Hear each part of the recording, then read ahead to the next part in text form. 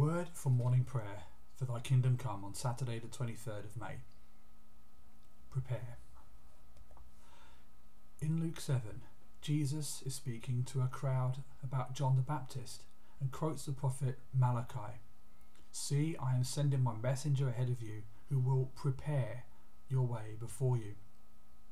John the Baptist's father Zechariah also said this when John was born, and you may be familiar with those words from the Book of Common Prayer. John was called to prepare the way for the Lord. The Lord Jesus calls us to prepare the way for him. Jesus wants to reveal the government of God in heaven to us on earth. He sees us struggle with human government and offers us a better way. Human government is operated by law. Law means well and is written for the good of society, but law can only restrain selfish desire and has no power to change hearts or inspire.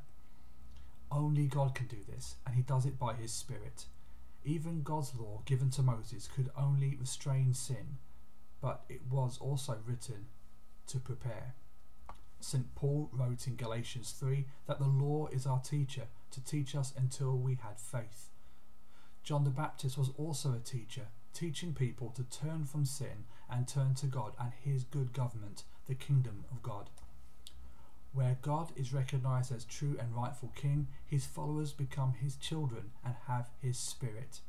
Having the Spirit, we bear fruit of love, joy, peace, patience, kindness, goodness, faithfulness and self-control.